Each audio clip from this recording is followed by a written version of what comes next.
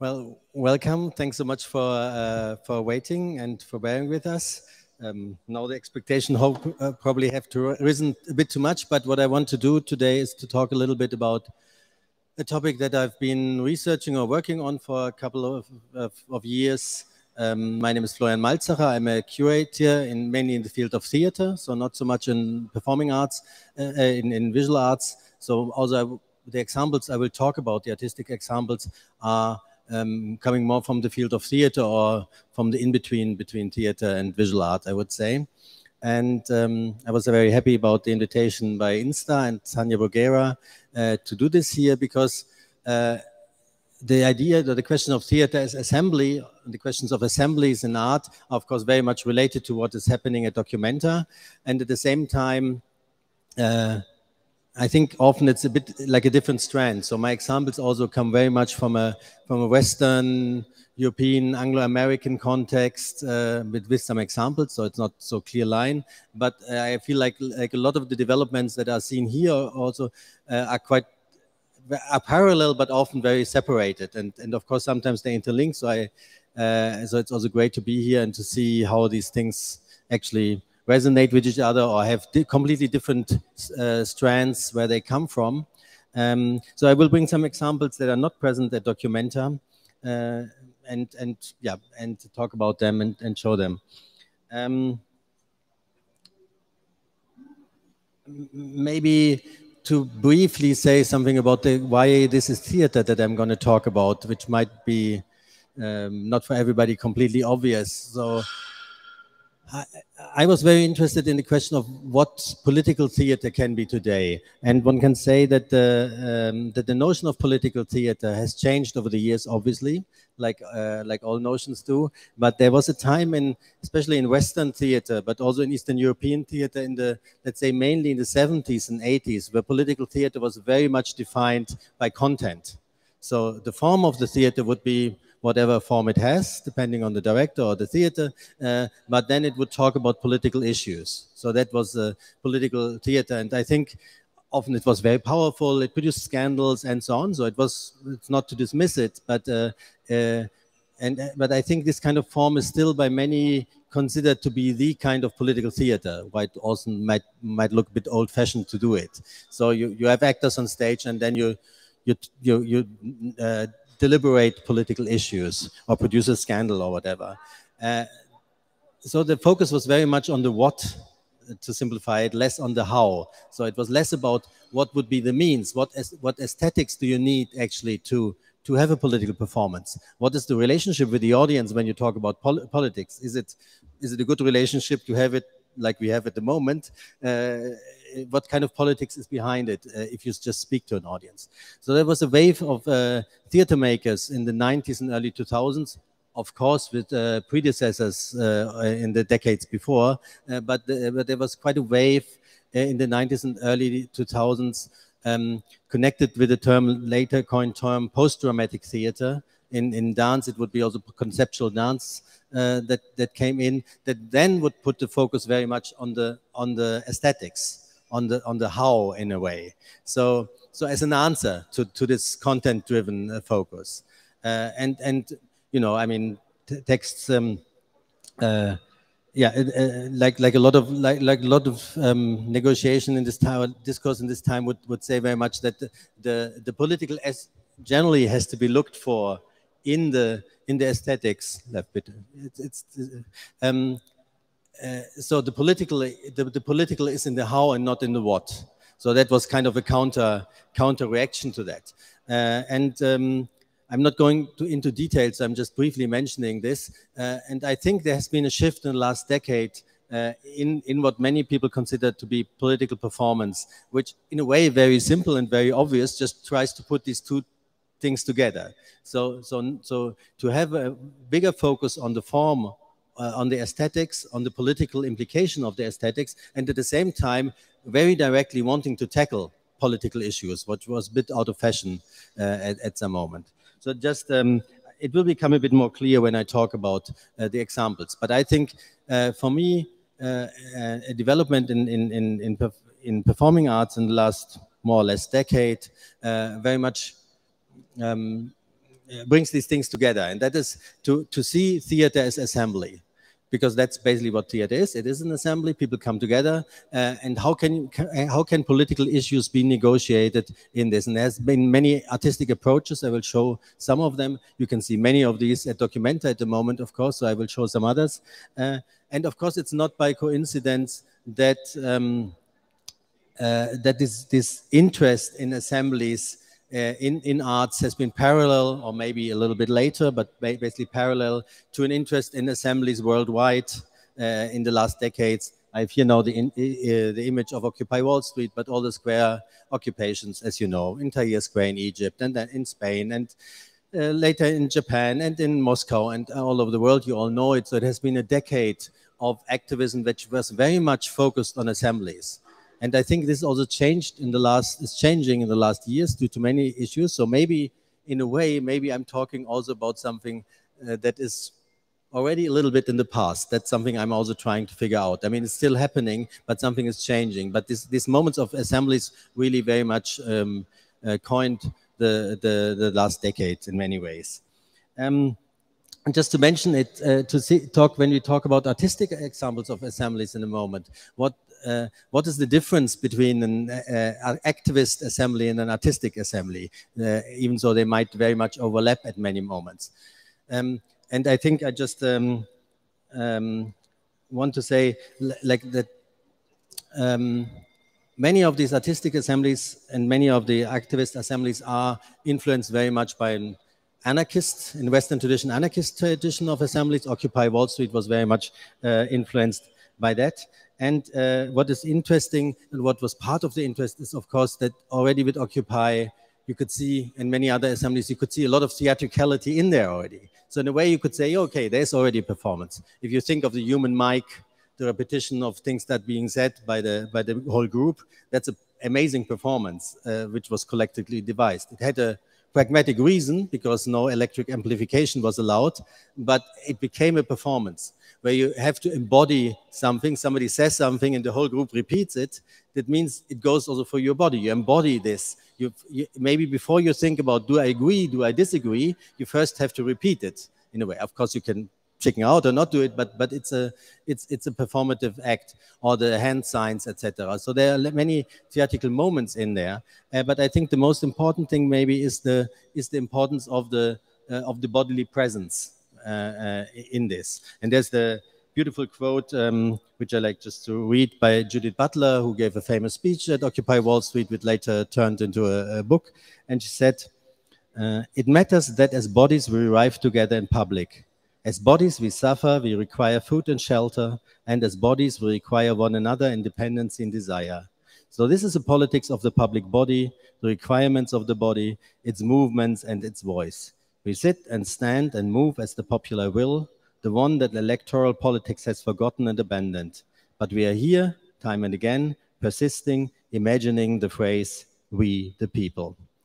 So maybe there's a bit of Anglo-Saxon pathos behind it, but it's quite beautifully put. What would be something that, of course, many people working in dance theater performance would also consider the key element of the medium, so that the bodily presence is important in this.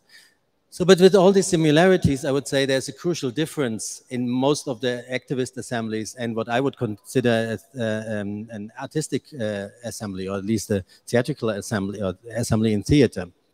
And that is that very often, or in a way, these assemblies are also based on a quite deep belief on a certain kind of authenticity.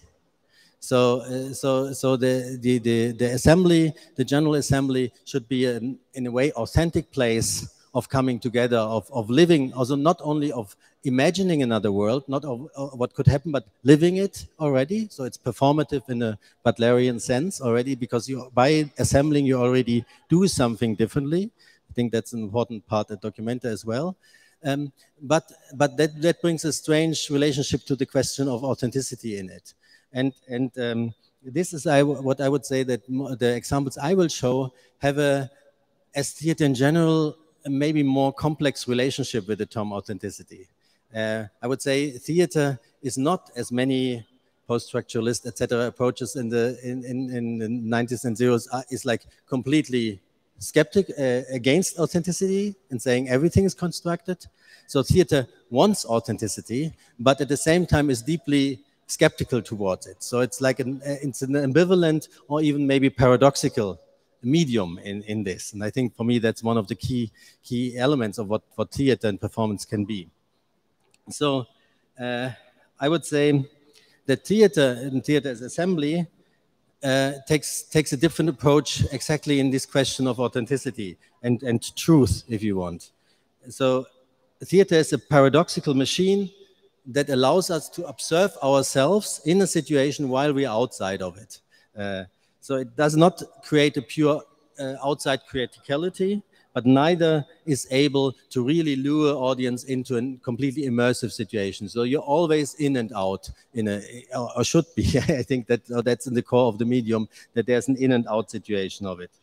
So essentially, theater as a medium marks a space where things are real and not real at the same time. They're actual and symbolic at the same time, which is very, I mean, in a way, very banal, but also extremely complicated or complex.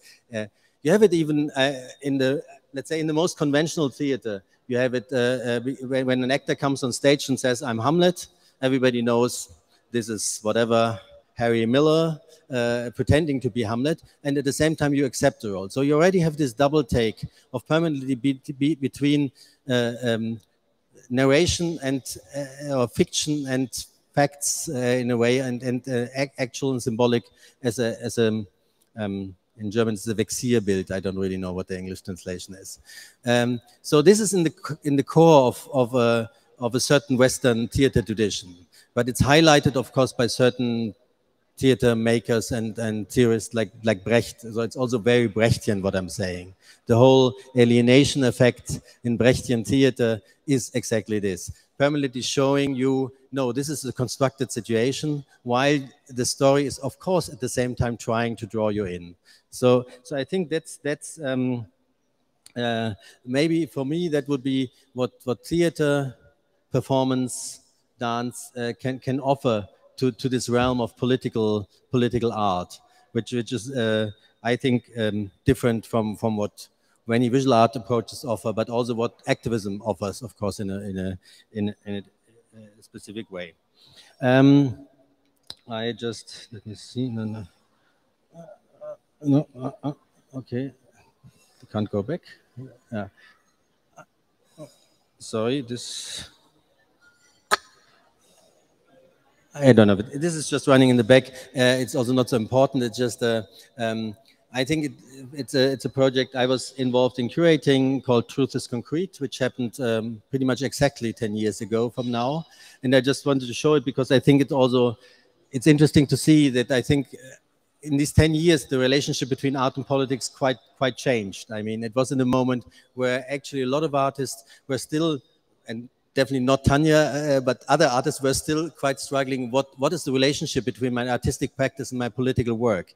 Is it like talking to people, demonstrating and fighting in Tahrir Square. So what do you do as an artist there? And it was a permanent conversation. Do I stop being an artist now? And now I'm a citizen, and now I fight, and then I go back, and then what do I do with it? And then I reflect on it, or is it even allowed? I remember many discussions at this time. Even is it allowed then to speak about the revolution, or is that not does not mean that you appropriate the revolution which you are not supposed to own, even if you were part of it? So it was quite a time where I think was much more confusion than now about these topics. Not that it's solved now, but it was really an urgent topic. And so we also decided in the festival, I used to work at that time, Steirischer Herbst in Graz, a multidisciplinary festival, to suspend the normal program and invite people at that time for, that was a one week non-stop day and night marathon program of negotiating these things. So that was an approach to create an assembly in a moment where actually many things were still possible. I think we had many people in there that would also probably now not come together anymore in one space. So the conflicts also have risen in this time. It was also a moment where there was, just to say how fast things change. We started to think about this program before Occupy Wall Street began. So we started to think, we started organizing it when there was the demonstration in Spain and then in Greece and of course before in Egypt and Tunisia and so on. And then we were still programming it and Occupy Wall Street began.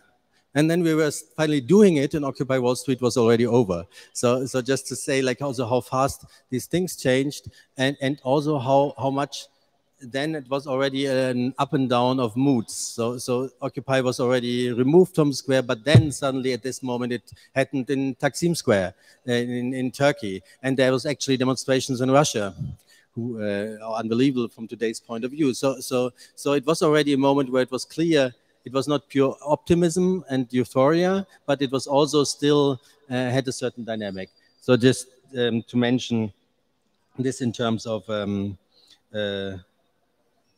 of time passing. And maybe also to mention this briefly in terms of form and content that I mentioned. And it was an important question for us also, how can you curate such a moment? How can you as an art institution invite activists and theorists and artists from all over the world? What is this moment? Is that legitimate? Is it necessary? And so on. So this was something we were also quite busy with, and our way of solving it at that time. And I think today it would be completely different. So it's not about that was a solution, but that's how we tried to tackle it. Was by creating two different situations in a way. So we had a camp-like situation, which was very open, where there was a lot of space where people could just do what they want. They could announce their own program. We would announce it as if it would be our program and so on. But at the same time, we had a quite rigid, let's say this was a horizontal structure in there. At the same time, we had a quite rigid vertical situation of a marathon that was really running 140 hours non-stop. There was no break in this. So one thing after the other. So that meant, and we didn't run late. So if you see that we are already late now for more than half an hour, you can understand what does it mean in 140 hours not to run late. Means that you have a very rigid curatorial structure. That means like, no, this has to stop now, the next thing comes. So we kind of purposely produced a tension that showed that there's an institution doing it. We might be personally also some of us activists or whatever, but the institution is not an activist assembly. The institution is an art institution with certain agendas, hierarchies, financial system, etc. So we didn't want to hide it, and that was maybe, at least for me, always an important thing. And maybe with the things that I will show, that it was all that not that this double take that I talk about of being inside and outside at the same moment is also produced by some, let's say, some walls or some frictions that are produced in the work aesthetically or curatorially. So, but now coming to a work which maybe then slowly makes clear what I'm trying to say. This is a work by Dutch theater maker Lotte Vandenberg called Building Conversation. It's a project that's ongoing since I don't know, since almost 10 years, since 8 years, and also now done is by a group of people, not only by her. And what Lotte tried to do was, she was interested in what is essential in theater. If I take everything away, which is nice to have in theater, and what is left? So, and for her, it was, okay, I can take away actors, I can take away stage, I can take away narration, I can take away acting, everything. But what is in the core is a conversation with people that follow certain rules. So it's both. Like it's a conversation, but it's also rules. And by this already can mark a space of theater. And that's basically this project. That's actually what it is. It is you buy a ticket for a certain conversation. So she looked for different conversation rules and structures all over the world, by quantum physicist David Bohm, but also by Jesuits, by one was inspired by Chantal Mouffe and so on. So different ways of having a conversation as a group. And you would come and buy a ticket, and then this conversation would happen. So in a group maybe as large as this group that is sitting here, somebody would explain what are the rules of this conversation. Sometimes there would be a topic. Sometimes maybe the topic would have to be found together depending on this kind of rules. Sometimes there would be a moderator. More often there probably would be not a moderator. And then you're there with it, and you have to do it or not to do it. And it was really quite, participating in some of these, it was really quite an interesting experience, because what it made clear is that the responsibility here is not only with the artist, or actually maybe not even at all anymore, because she might not be there even. So you're left alone with it, which clearly shifts the idea of responsibility immediately, because you can say, okay, I don't care, I think it's ridiculous, I don't want to take part, I don't want to have this conversation. Oh, Siri is also talking. So you can refuse it, but you're a small group. People bought a ticket. You're in a room. So do you walk out, or do you feel a certain pressure? And also during this conversation, like immediately you have this what I described, and that's maybe also what I would say Marx is at theater, not as a therapy session or whatever. Is you understand you are in an artificial situation. So you think about, like, why is he talking all the time and she's not, to make a cliche situation, but why am I talking in a certain way? Why I don't say something? Why is the conversation going this direction? Can I shift it? It becomes boring. Do I leave, or do I have to change it? Is it boring because I'm not doing it? And I mean, all simple questions. We all know it from daily life experiences, but through this frame, by calling this this theater, suddenly these conversations or these questions became obvious. So that's the most reduced form of theater, of assembly, that I think that kind of shows these things. And one could say, of course, I already mentioned Brecht and others, and Boal and so on. You could say that Lotte's work, of course, is following these footsteps, and especially maybe there's a sentence by Brecht from the short organ for theater from 49, where he writes, I quote it directly: "The theater as we know it shows the structures of society on stage as incapable of being influenced by the society in the audience." So Brecht already made this division to say, okay, so what we are shown in political theater is how society is functioning, but we have no way as audience, as the society, to influence it. And I think this is this problem posed in the 40s is basically the one that still theater makers work on in political theater till today. No. Oops. I will not to take too much time. Like just say, of course, questions of representation are always a key in theater, I mean in art generally, but theater is all about representation, which, as you can imagine, brings theater in a very difficult situation with all the crisis of representation that we have since many years, of course, but recently enhanced. So who can represent whom on stage? I mean, can a white middle-class actor represent a refugee on stage, to make it very cliche, but it continues. Can a man represent a woman? Can anybody represent anybody else on stage? And can you yourself represent yourself on stage, and what does that mean? And so it's a question that will never end. So theater is, and I would say, what I quite like is the analogy to problems of democracy that we have. It will always be in the dilemma of having to represent. There's no theater without representation, as at least I would argue with some others. There's no democracy with representation, and this representation will always be problematic. It will be also always illegitimate in a way. And again, theater is exactly the medium in this dilemma, in this paradoxical situation where it basically cannot do anything right, but that's the right thing or the right place to be. So to say. I will show this one.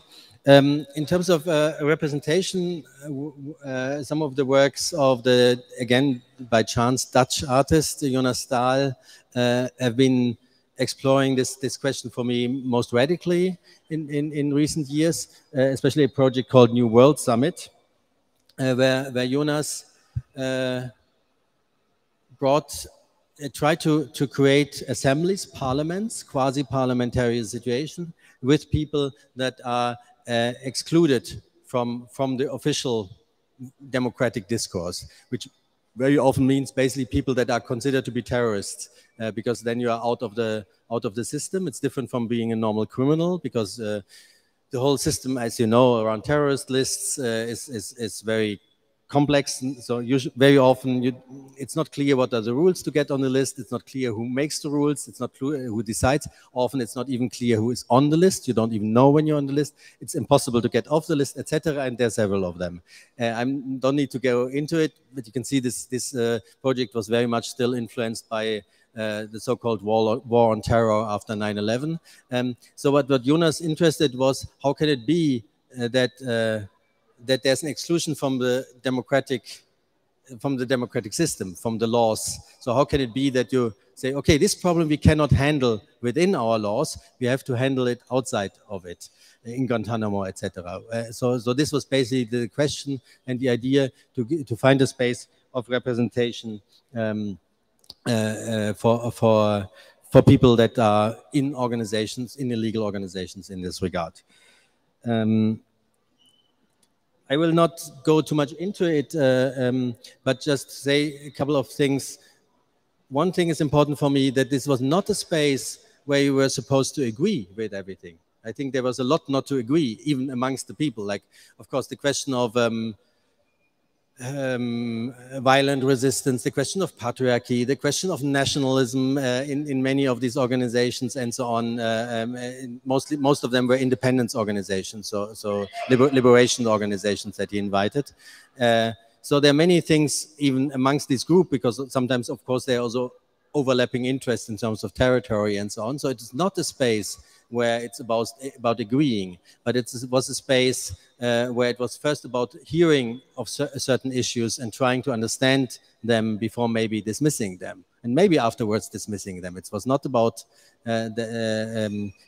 calling for agreement.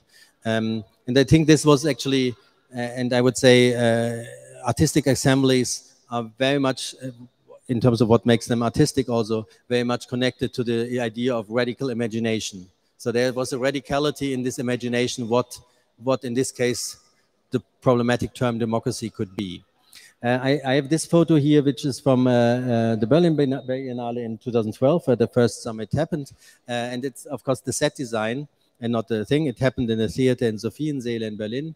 And I used this image because, again, it's also about this inside-outside construction, because it was a clearly artificial situation. I mean, the set itself didn't look much different from maybe another one. No, I don't have a photo here of the set. Maybe you see it a little bit here in the background. So it's the same kind of neat but makeshift installation. So a very artificial situation. It was a theater situation. So the flags were hung, organized by color. Which is, of course, not a political or geographical way of organizing. I mean, with the red, maybe it's a political, but otherwise it's not necessarily a political way of organizing it. So it's an artificial moment, again, to show this is an artificial situation. At the same time, it is a very real situation. Everybody speaking in there was a representative of these organizations. It was their struggles, their lives. There were no actors. There was no, I mean, there's performing as I perform now, but there was no performing in different roles. So again, this switch between artificial and actual, I think, is one thing that made this a powerful, and at least in my view, a powerful work. I just show briefly this, just to mention it. There's a step that Jonas made. One could say maybe outside of this artistic realm. He actually built a parliament space in Rojava, in the Kurdish area in Syria, which is used as a public space, as a quasi-parliamentarian space. So of course the borders, the shifting between activism, political work, artistic work is fluent in many ways. What I just very briefly would want to say is that for me, in thinking about theater as assembly or assemblies generally, it was always quite important to use the notion of agonistic pluralism by Chantal Mouffe and Ernesto Laclau and other theorists, which is quite an interesting notion in terms of theater, I would say. So basically, to put it very simple, what Chantal Mouffe says is basically that you need an agonistic sphere where you disagree to avoid an antagonistic sphere. So she argues against the idea of consensus. So there would be already also a conflict with, for example, Occupy Wall Street and many movements that consensus-based movements in there. So she argues against consensus because she says it just ignores the differences. There always will be differences, and we might like them or not, but there's not one solution. One must understand that many of, especially liberal left theory in the past, had the idea that at a certain moment one could reach an agreement. In a way, communism is one of these solutions. So in the end, we have communism and then things are done. In a way, you could say that Habermas has this idea, Rawls and other philosophers have the idea that after deliberation and so on, and if we all get better and smarter and more responsible, that at a certain moment, there could be consensus. What Chantal Mouffe and Ernesto Laclau said, basically, this is very nice, but will not happen. There will be always different opinions, also because there is not one solution, not only because we have different approaches, but there's not only one solution. So we need a sphere where these things can be acted out, which Mouffe calls agonistic pluralism. And agonism is in contradiction to the term of antagonism. So antagonism is basically, well, if you just can hit civil war or whatever. So antagonism is if there's no common space anymore. It's completely antagonistic. Agonism is a situation where adversaries that never might agree and will fight. It's also a Gramsci concept. Will fight for hegemony. So for whatever it takes. But still, it's possible to do this, to agree on some rules that keep it together. Basically. And in the Mouffian, I mean, I'm simplifying a lot, but in the Mouffian way, this would be what democracy has to do. This is quite a hard concept because that means that a lot of things are being said or done or fought for, which we might completely disagree with. So it's also something, of course, the question, where does it end? Where do we say, no, stop, this doesn't belong into this arena anymore. This has to be negotiated. But generally, it is about creating these situations. And I think for me, this has to be always a quite good way of thinking of political theater, because not by chance the term agonism comes from agon, which is the competition, also the competition of arguments in Greek tragedy. So it has a certain theater line. And I think a lot of theater makers are also very influenced by this concept. I'm just I don't know if this will start. If not, doesn't matter. An image is also fine. Just one example would be many works of the theater maker Milo Rau, who, if you know his work, he has a lot of stage works, which I'm a bit skeptical about, but I'm talking about a special branch of his work, which was actually really staging assemblies, staging trials. This is one of these works, one of the earliest he did in this case. It's called the Moscow Trials. And what he did, he brought in the Sakharov Center in Moscow together on 3 days. He not reenacted, it was not a repetition, but what is the English term? Like an appeal when you have to do the trials again, you know, like it's in renewed trials of the three most crucial trials against artists in Russia in the early 21st century. So 2 trials against exhibition in Moscow that were dealing with religion, and they were stopped, and people were accused because of blasphemy. And the third one being the famous trial against Pussy Riot, so also a trial about religion. So these 3 trials would be set up in the Sakharov Center on 3 days with protagonists of all of these 3 trials. So artists, Orthodox activists, reactionary TV moderators, critics, etc., would come together and perform these trials on 3 days, which was a well, the film doesn't work, but which was quite an intense situation, as you can imagine, because for many people, life changed. They went to prison, or there were suicides in this context, and so on. So it's a tough situation to relive this. So it was an interesting moment also to see how important, I mean, these people were in a situation where they all knew it's an artificial situation. This doesn't change anything on a legal base, but everybody was involved in this as if it was for real, and the right-wing side as well as the artists and the art-related people in there. Exactly this double take again between an artificial situation and a real situation was very strong there. It kind of ended. It ended with the jury, which was also set up by people from different parts of society, that they were even, so there was no decision. The jury could not reach a decision, and by this, art was acquitted. So art won in a way, but also not really, because it was just because there was no verdict. There was 1 vote for a verdict missing. So it quite showed also, I think, a situation in Russia at that time. And already then one could say, and this maybe goes for several works in this regard, this could only happen in the space of art at that time. Already it could not have happened somewhere else anymore. And after this, also it could not happen, as we know now, also not happen in the space of art anymore. But sometimes there are these moments where it's an in-between possible, where because of the as if, which is an interesting thing in terms of, again, the question of symbolic and actual, is that there's an assumption in theater of the as if, of the fiction, that allows you to do certain things that you cannot do outside. Well, in Germany, obviously, you cannot walk in a Nazi uniform through the street, but you can wear a Nazi uniform on stage.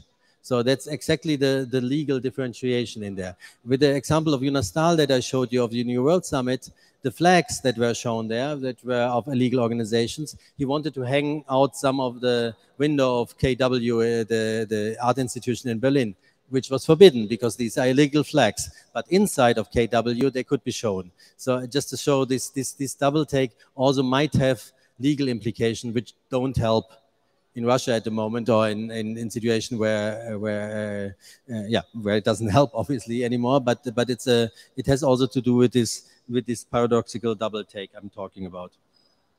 Okay, this was the film. I skip this and want to talk as a last part about the concept of pre-enactment, which I find quite important or helpful also when thinking about theater as assembly or art as assembly.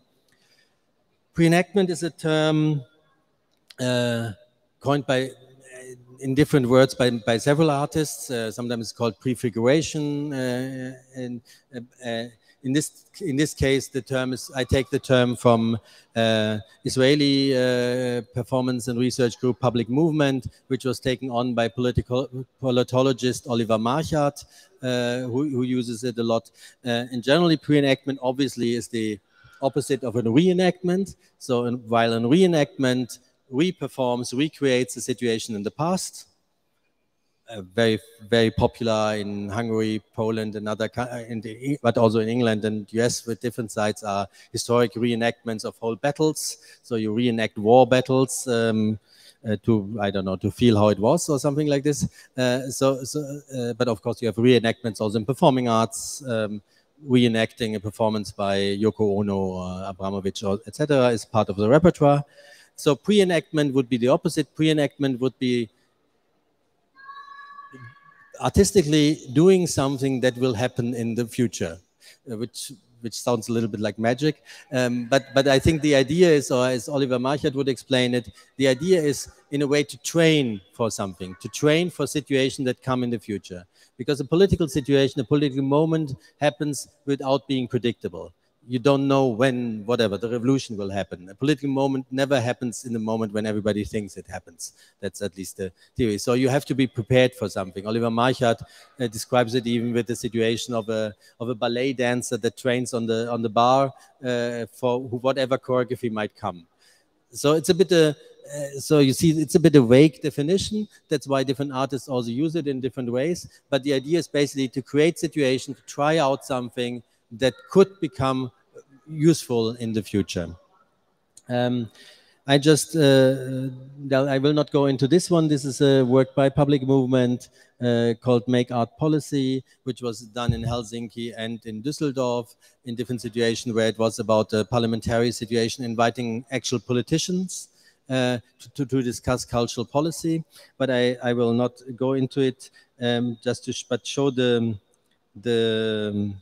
question of pre-enactment maybe with two other examples that both dealt with the World Climate Conference in Paris about 8 years ago. The two works I want to show is, or shortly touch upon, is one by Rimini Protocol, a theater group, theater makers from Germany and Switzerland, that took the idea of the World Climate Conference by assigning to the whole audience a certain state that they would represent.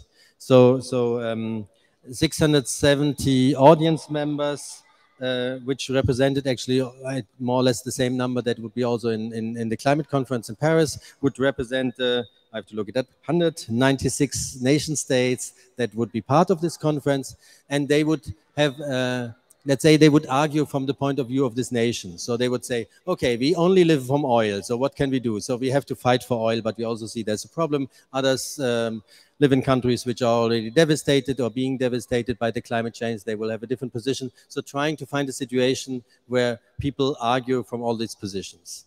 So that was basically, and then come to an agreement in the end.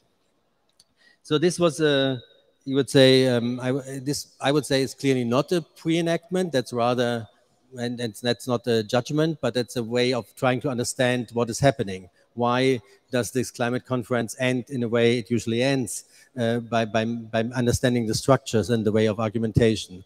There was another example by theater maker Frédéric Aituati and philosopher Bruno Latour, which tried actually, and they called it also pre-enactment, to find a completely different way of having a climate conference. And it was influenced by Bruno Latour's concept of theater, of parliament of things. So the idea, how can there be representation, to come back to the representation topic from the beginning, how can there be representation not only to human actors and players, or actants, as Latour calls them, but also to a mountain, a river, air, flowers, etc. So how can these agencies be in the room? How can there be a parliament where everybody speaks? Frédéric Aituati speaks quite openly about it, that this was, of course, not a success at all in terms of functioning well, because it's, I mean, you can already imagine that this is not a solvable problem, but it was very successful and intense in actually trying to do things differently. As to pre-enact, to be prepared, to train for a possibility that things might change. So these are two approaches towards the same topic or the same format of assembly with quite different ways of doing it. I will come to an end by just maybe mentioning when we talk about training, pre-enactment as training, a project that Jonas Stahl, the artist that I already mentioned, and I'm doing together since a couple of years called Training for the Future, where we actually also thought about what is the role, what comes after the assembly, or how can certain maybe dead ends of certain assemblies be overcome, or how can we prepare for what is coming. And so we had several editions of a project called Training for the Future now, which plays with the idea that we invite different trainers, artists, activists, to share skills of how they try to shape the future. So it's not only being prepared like in a prepper way for whatever will come, but also to actually negotiate alternative ways of doing things. And the training as a concept is, of course, also, as many things that I'm mentioning, I think ambivalence is something that is in many of these things, or a certain paradox, because the training has a military touch to it, or at least a sports touch to it. It has the idea that there's a trainer, we have trainers that train others, so there's a hierarchy involved and so on. So it brings these problems with it. But it's also a moment which we are interested in, where you actually have to follow a proposal first. A bit like what I was saying about the human mic. You first have to do it, and then you can disagree, because otherwise it doesn't, I mean, you can just leave, of course. But if you're there, there's no audience perspective. You either join in and train together and then say, I disagree or not, but it doesn't make sense not to follow the proposal and to postpone the critique, which of course comes for a moment in this, but also that it is a bodily experience. So of course, a lot of the trainers are also usually giving seminars and talking a lot, like, but the training itself is something that always also embody something. You're part of it, not only in a discursive way, but also in a certain group structure. Group dynamics play a role and so on. So it's something we are experimenting with. And of course, in terms of the hierarchies, the trainers of one training are the trainees in the other training. So there's also a way that this is permanently changed. And it's not to say that this is necessarily the format of the future, but it's a way for us to try out certain things in a different way. Yeah, there was maybe just to show briefly this, or let it run for a moment, because of course many things I'm talking about now are obviously based on bodily presence. That's how they function. And in the last 2.5 years, or how long is it now? I lost track. We have noticed that, well, bodily presence is something that is can become very difficult. Maybe sometimes it's also not necessary. There are other ways also to meet. But this is something newly to negotiate. And we did one edition of Training for the Future, while the other editions really are about bringing people together and being in one space for a couple of days and having all these group dynamics. We did one edition which was completely decentralized. So it was happening in the Philippines, in Colombia, in South Africa, in Italy, and so on. But at the same moment, but actually Jonas and me were at none of these. So they happened completely decentralized with their own rules, with their own way of doing it. And what was interesting is the only rule we gave basically was it has to be analog. There's no Zoom involved. So that meant also that negotiating what is possible. Can we have 50 people, or can we have 2 people? Can we be close to each other or far, or do we wear masks or whatever? Was completely decentralized, and everybody solved it differently. But actually it was in a way forcing a certain analog situation at a certain moment where all of the groups we were working with were saying like, oh wow, this is we wouldn't have done that, or we don't know 2 days before what we actually can do or not. So this was an interesting experiment in this way, I would say. I skip the rest. Knowledge production is also very important, but I will not talk about it. And just maybe finish by saying, if you're interested in it, there's an archive, an online archive of lectures and conversations on the art of assembly, on theater as assembly, where, well, Tanya Bugera is also in one of the conversations, and many others, Judith Butler and many other, Jonas Stahl that you saw, on Lotte Vandenberg and so on, where we kind of try to gather these thoughts and these negotiations. And now I stopped the marathon. Thanks so much for listening. And if there are any questions or comments, please, maybe there's even a microphone for that, or you can have this one. Thank you.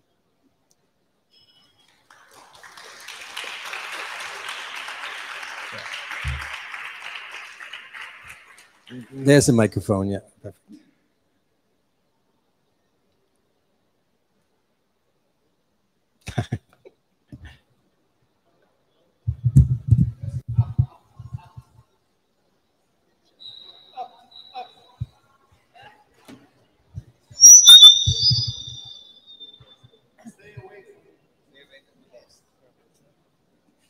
So I have to go up. All right. My name is Ariel Brock. I am a Norwegian artist living in Berlin. I noticed you said many a time negotiate. Many of the sessions you described where in them negotiation was a part of what was going on, I think. Yes?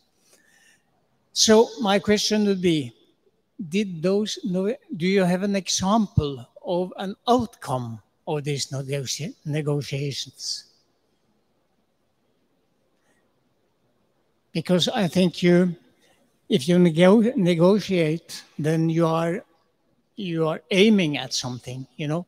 Different parties taking part in the negotiation may have different aims. And if the negotiation is successful, then there is an outcome. So, yeah, so that's my question. Well, that's always the question: is it successful in a way, and does art have an effect here? I would say it's difficult to say. There are examples. The Make Art Policy Parliament in Helsinki is considered by many artists and activists in Helsinki as an important part in stopping the Guggenheim branch in Helsinki. I don't know if it's true or not, but like people would say this was an important moment of bringing the artistic community together and actually having a political impact. I would say in many of these projects, the negotiation is maybe more. It's maybe more about making it happen at all. So the outcome is that it happens, that certain people are in one space and taking part of it. And this is already sometimes a state of exception towards something else. In other cases, yes, I don't know, Bruno Latour's Parliament of Things, if it will have an outcome on the long run, together with many other projects and books, one will know one day. I think it's difficult to say. These are also, I think, in terms of art and activism, I think there are examples of activist art which are much more related to a certain outcome and also much more aim for something certain too. And I didn't talk about these because I think these kind of assemblies often are more about negotiating how assemblies can be. So them happening is already what is happening in a way, less than a certain activist or artist activist direct action against a certain thing that then happens or doesn't happen, where you can say worked or didn't work. I have this one. Does it work? I think so. Yeah. I am actually a physicist, and as someone who has also done 30 years of amateur theater work. And as a physicist, I see that you may be trying to do the phenomenology of assembly, the dynamics of assembly, how to make assemblies more effective, understand how assemblies work, and make them more effective. For example, solve the climate change problem through negotiation, which is a very difficult problem. And that, I think, is admirable. If this is what you are trying to do? You will tell me. As a theater person, I have an objection to the presentation you made where you said that theater is something that has an artificiality to it. You know, we theater people, and I think most of us who do theater will say, hey, we're trying to create a reality. We're trying to make people feel a dramatic situation out of which they can draw some ethical conclusions of some sort or other. It may be political theater, it may be any other kind of theater. I don't see why you make this statement. And you used it as an example of how other forms of assembly can be better. I don't know. Or actually, no, you use it as an analogy. The same way theater is artificial, the same way everything is artificial. Is that true? Every form of assembly is artificial in the end. Okay, I stop. Yeah, I think that would be another question if everything is artificial. I think what the theater I describe wants to show the artificiality in a way, and there is a disagreement with you. I would totally see it, and it's an old disagreement. It's a disagreement that Stanislavski and Brecht had. So I would not know. You said the majority of theater makers. I would not give you this point. I don't know if it's the majority, but I would say yes. There are many theater makers that believe in this creating of a world and make believe, and there are others that don't, and these are two branches since at least 100 years, but probably longer, that go in different directions. To just not go, because yeah, that we can, the two of us can discuss till tomorrow morning, and we probably will not agree. But just to say why I believe the strength, it's less what people should do. Everybody can do what they want. What I believe, what the strength of the medium of theater towards other medium is exactly that it, in my perception, is never completely immersive. So the idea, when I watch the cliche idea of a Hollywood movie or whatever, yes, I at a certain moment forget that I'm outside, I'm just in the film and so on. In theater tries this, it doesn't work for me. So the door is shaking, the person is, so there's always a moment for me where I'm reminded of the reality around me, and maybe the neighbor next to me and so on. And I don't see this as a negative thing. I see this as the potential of theater. And so some people in theater try to eliminate this moment of outside as much as possible, and others embrace it to say this is actually what we can do. And that's in the end an aesthetical, ideological also difference. There's a lot of theater recently, or there's a rise of theater at the moment called immersive theater that really tries to create worlds where you're inside and don't and should not see anything of the reality outside anymore. Personally, I neither like it nor believe it, but there's a strong reason. But just to say one thing, I'm very obviously talking about a specific, probably very small segment of theater in today, and of course there are many other approaches around. Are you trying to investigate the dynamics of assembly, understand how assembly can be done better? Yeah, some of them try to do it better. Others just try to understand why it's not what. Yes, well, I think better is a difficult term, but I'm really interested in the dilemma also of representation. I think there are certain dilemmas where we need representation in arts and politics. Representation never can really work. So that staying with the trouble is what also theater, I think, is the best. Theater for me is a medium to stay with the trouble more than most other art forms, I would say. So maybe I'm avoiding the answer, but